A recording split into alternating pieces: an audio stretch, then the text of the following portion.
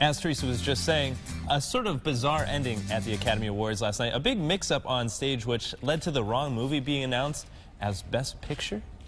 There's a mistake. Moonlight, you guys won Best Picture. La La Land. Sort of an awkward moment, huh?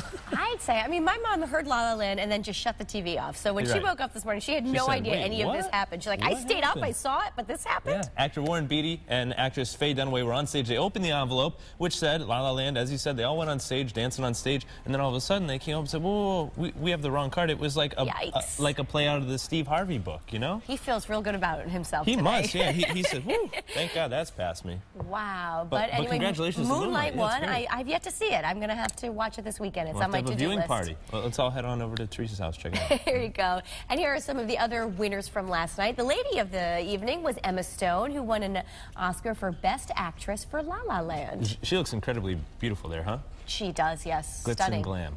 Mahershala Ali became the first Muslim actor to win an Oscar. He took home an award for Best Supporting Actor in his role in Moonlight. And also Viola Davis made history last night by becoming the first African-American woman to win an Oscar, an Emmy, and a Tony Award for acting. And she won an Oscar for Best Supporting Actress in her role in Fences, which is a very powerful and moving film. Yeah, she didn't even get into acting until she was 44. Isn't that hard to believe?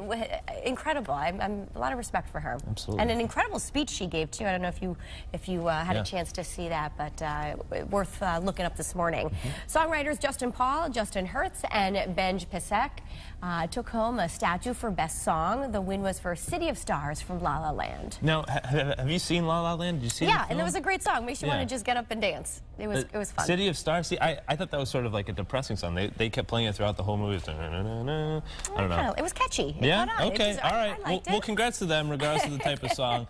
Quite an award to win. Let's rewind a little bit on the awards to the shimmering stars on the red carpet. Here are just a few of the looks from last night. Teresa, what do we got here? Oh, this is Emma Stone. She's wearing a lot of gold, which matched her Oscar win later in the evening. Hidden Figure stars, they are all there on the red carpet, looking fantastic. I heard Halle Berry was looking good. There she is, huh? Stunning there. Beautiful stuff. It's always interesting to see what the stars wear and sort of what the trends are. There's Scarlett Johansson. All right, they're saying she was the worst dressed of the evening. Scarlett Johansson. Was it the hair or the dress? I think it was the dress. It was a little off for her because usually she's so stunning, and I don't know if that worked last night. It's always hit or miss, and it's funny, like when you're watching E or one of these stations that has all the coverage. You know, you could be looking at someone and say, "Oh, that's really beautiful," and the different opinions, the fashion right? police are all, no, I don't like it. Kirsten Dunst looked great. She had a black strapless gown on, and the train just went down the red carpet. It was beautiful. And then Chrissy Teigen, who I really love, looked fantastic. And there was a shot of her falling asleep on her husband during the show. Oh. Woman right after my own heart. So Jimmy Kimmel, come on, step it up, Jimmy. No, he was really on point last night as the host. There were a few surprises, including candy falling from the sky, so the audience enjoyed some snacks during the show. Go ahead, close your eyes and wish. It's Hollywood. Little bags of red vines and junior mints will appear from the sky, raining down on you. For your delight. Candy, I love it. How fun is that? He said next year they might have to hand out the awards like that. That would be nice. And next year he might do donuts, but it's cool because things like that happen here on CT Style all the time, right? Oh yeah, absolutely. Yeah. Oh look, Whoppers and Hershey bars. It's like Willy Wonka just made a surprise visit. How nice! There wow, we go. It's the best surprise of the morning. Oh, and it's in my coffee. There are three Whoppers in my coffee, guys. Cheers to you at home. Extra better now. Yummy, yummy. Another funny moment last night with Kimmel was when he pranked this group of people that were on the tour bus. This is so funny. They thought that they were touring a museum. When they walked into the Oscars, in the front row, they were greeted by all the stars, and the tourists had no idea that they were going to end up on live TV. Like this couple, Gary and Vicky, who, in my opinion, really stole the show. Who's your favorite actor? That man right there. Denzel? Denzel, would you be the best man at their wedding? I now pronounce you husband and wife. Kiss the bride.